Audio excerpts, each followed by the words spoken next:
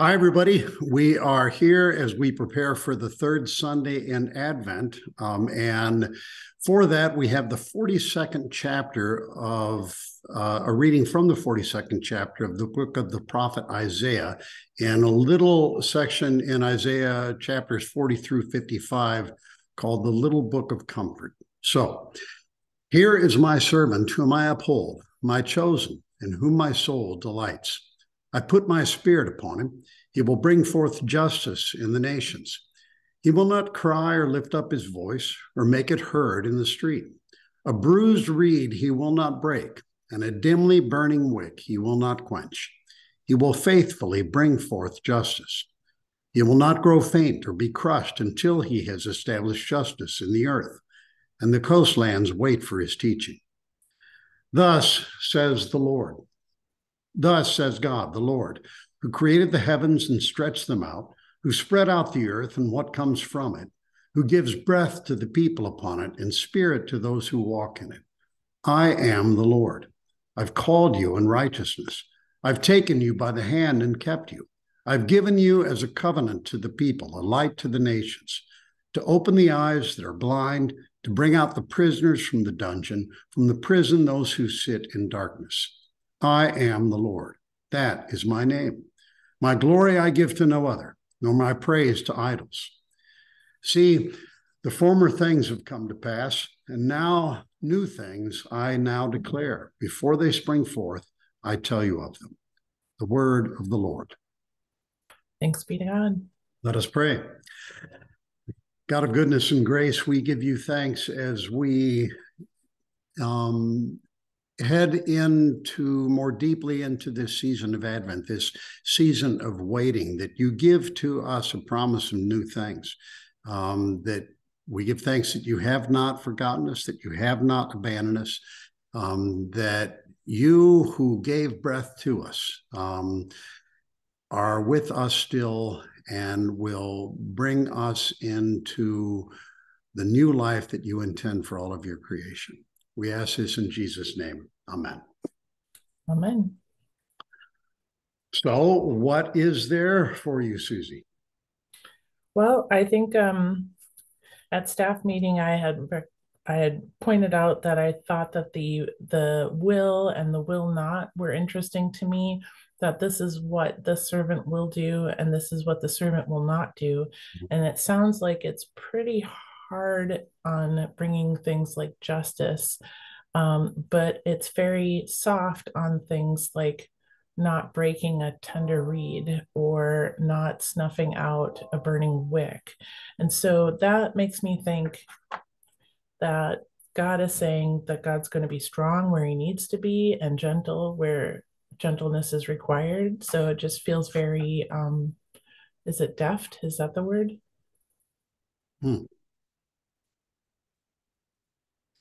Yeah, I don't know.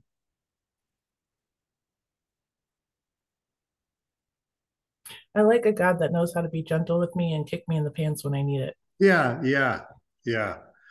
Um, and one of the things that I really noticed this time that I did not when we went through it earlier today, starting with verse 5, the pains God takes, and I don't know how I would say this, but to credential God's self. I'm the one who created the heavens, stretched them out, spread out the earth, what comes from it, gives breath to the people on it, and spirit to those who walk in it. It's this, if you've forgotten who I am and what I do, let me remind you, which I think is really interesting. And in a way, it reminds me of, every now and then, and you probably do this too, but every now and then my wife will, in talking to our sons, will say, now, remember, I'm the one who brought you into this world. And it was not a pleasant experience, but you would not be here apart from that. And that's kind of the feeling that, that I get from this, is the reminder of, okay, now here's what I've done for you. Here's who I am. And now I'm going to say a little bit more. Yeah, there's this creating and sustaining piece. Like, I took you by the hand, I held on to you, I took care of you. This is what I'm about to do. Yep. Yep. And that business of now, I've done all these things and then followed up with, I am the Lord. You know, I've called you in righteousness, taken you by hand and kept you, given you as a covenant to the people, a light to the nations. And then he gets to the business that Jesus quotes from in his hometown of Nazareth in the synagogue when he announces why it is that he has come and who he is. He reminds them he's come to open the eyes that are blind, bring out the prisoners from the dungeon, from the prison, those who sit in darkness. And I should mention that a couple days ago, and I'm having a conversation with this friend actually tomorrow afternoon. He's requested, that we get together and sit down. And he posted on Facebook that someone had said that liberation theology pretends to be another gospel. And I said, how is that? How is it that the God that the Jews know as the God of the Exodus, the God that Christians know as the Jesus who announced his ministry through these words from Isaiah 42, how is that a different gospel? How is God not a God of deliverance, a God of liberation? And it's clear here. Springing the prisoners from the dungeon. Yeah. Establishing justice on the earth and not growing faint. That the growing faint part stands out to me too, because I think to bring justice to the earth sounds really exhausting. Like even just bringing justice into my own household tires me out. Yeah. And let me set the context for those of you who are listening. I mentioned this little book of comfort. Isaiah is divided into three sections. There's 1 through 39, there's 40 through 55, and there's 55 through 65, 66.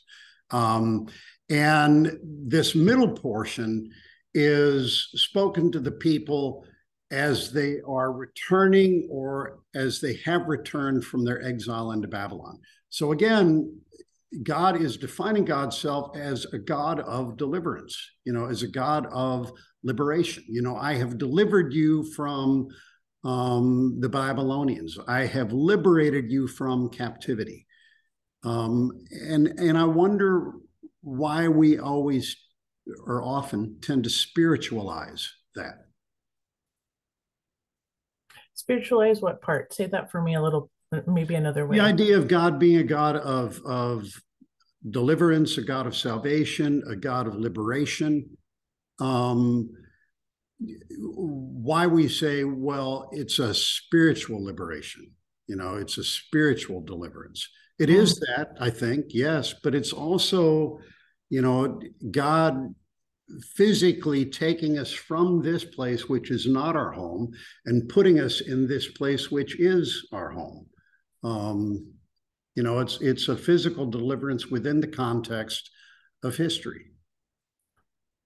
Yeah, I would agree that there are multiple instances in the Bible that talk about a physical deliverance and not just the spiritual aspect of it.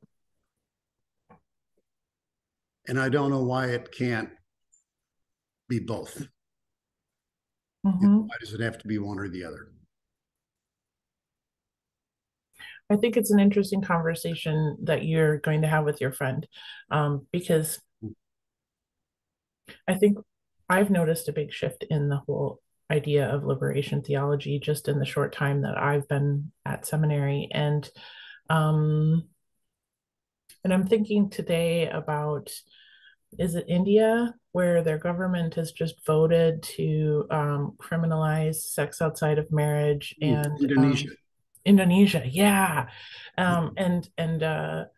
and so like they had kind of some moral things that they were going to be enforcing, and it not only applies to its residents but also to its visitors, tourists, and it sounds like it's a human rights kind of situation, right? And so there have been people protesting there in the past, and it's that weird spot where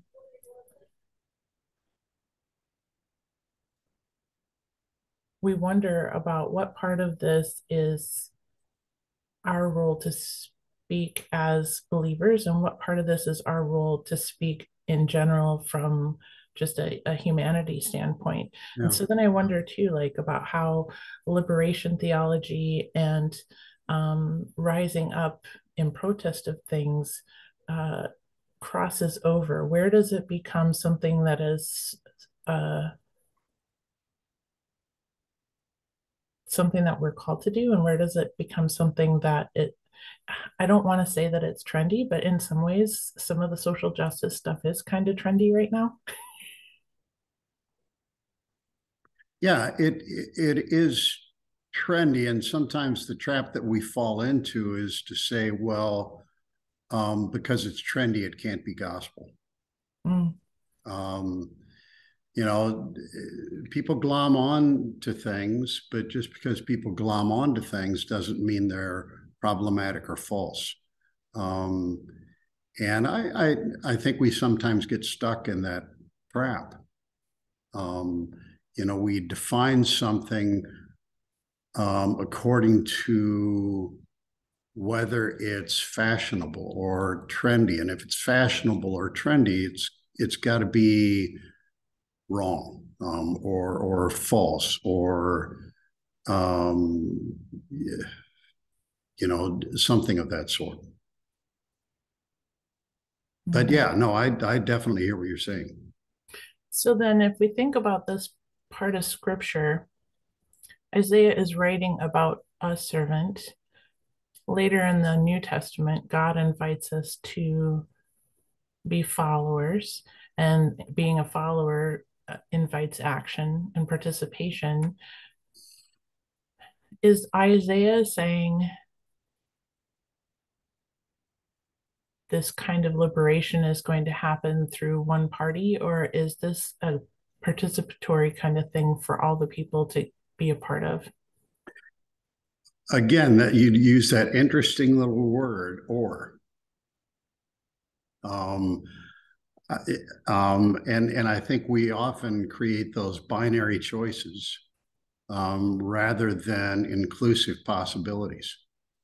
Because yes, it's quite possible God is saying both. Um, and we want to say, well, it's A or B. Well, why can't it be A through Z? You know, um, I think God is less. Um, it sounds like an odd thing, but God is less either or than we are. Mm-hmm. Especially the God who spread out the earth and what comes from it. I mean, created the heavens and stretched them out, who, the totality of all that is. And we want to narrow God down to one letter of 26 in the alphabet. I hear a voice of a individual coming that is giving hope. And then from that individual, God is, it sounds like God is blessing other people and giving them God's spirit to walk within it. And so I think I hear both happening, but one being kind of a conduit. Mm-hmm. Mm-hmm. We know though, and God and Jesus made the choice to partner with humanity to address the ills in the world. Um, and I mean, from the big fixes that God tried initially, from confusing languages at the Tower of Babel to drowning everyone, God started to restart small with Sarah and Abraham and work through individual human beings. Um, Jesus decided to call 12 fishermen, tax collectors, etc., and start in that way. So yeah, even though we're talking about one God and one Christ, we're also talking about that one God and that one Christ choosing to work through people. While I met with the JAM students this past week, we were talking about the prophet Jeremiah. Mm. And one of the elementary students said, why does God need any of us why doesn't God just do it all God's self? And I thought, what an interesting question. And also what an interesting mind to think of it from that perspective. Because of course, God could do all of that. So I asked back, why do you think God would ask you to participate or invite you to be involved? And they were like, oh. I think the why question is unanswerable. But the answer to the question is clear. I mean, why did God do that? We don't know. We know God did that. We know God made the choice to partner with us. And I, we're in Advent, so I love the story of Mary, where Gabriel goes to Mary and says, how about it?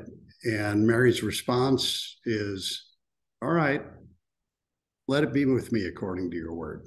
And how I read that is that Mary is like the 14th or 15th, girl in Israel that Gabriel has gone to, and the others have said, not on your life. And Mary says, yeah, I'll do that.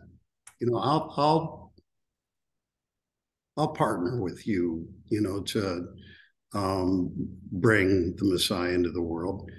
And so I think we're always being given that invitation, and it's up to us to say, let it be with me according to your word.